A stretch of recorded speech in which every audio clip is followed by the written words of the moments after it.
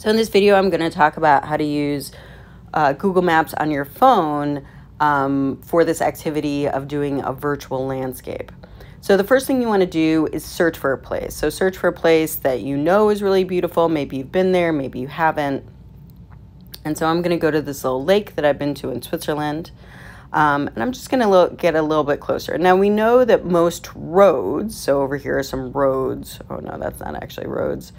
But we know that there are roads that are covered, like up where it says 8 by Google Street Views. But also some hiking trails are also included.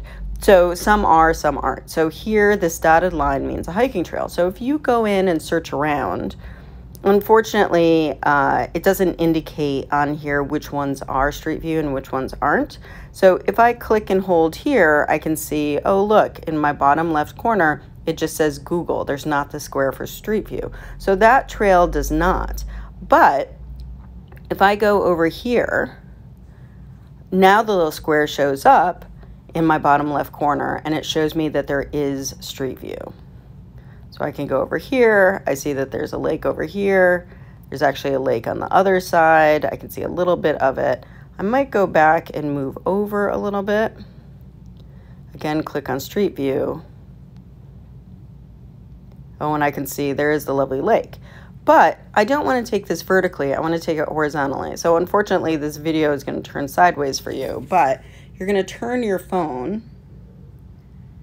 You can even zoom in. I'm using 2 fingers to zoom in. And then you kind of figure out what composition you want. You might actually, like I might say, oh, you know what? I think I want to be over a little bit. So you might use the arrows to travel on the trail a little bit. I actually kind of liked it before.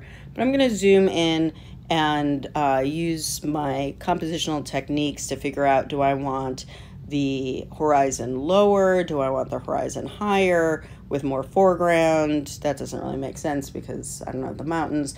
Do I want the peaks of the mountains to be balanced, or do I want to follow the rule of thirds? And figure out all that kind of stuff, and then do your little screenshot, and that's what you'll be turning in.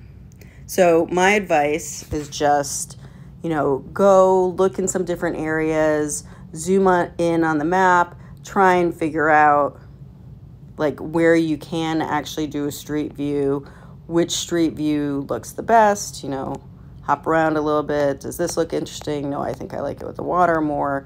And then don't forget to turn your phone sideways.